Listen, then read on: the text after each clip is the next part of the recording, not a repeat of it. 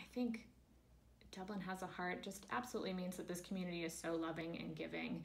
I think one example for me would be that one time we posted a need. I can't even remember what the need was for, but we had someone respond to us that they were going to give us their last $25 for the month that they had because the need spoke to them so much. And they said, you know, there are so many needs that I have too, but I have this money and I want it to go to this person. And I think that to me is Dublin Has a Heart. That person, you know, wanted their money, which they obviously needed for themselves, to go to somebody else. And so that would be a good example of Dublin Has Heart.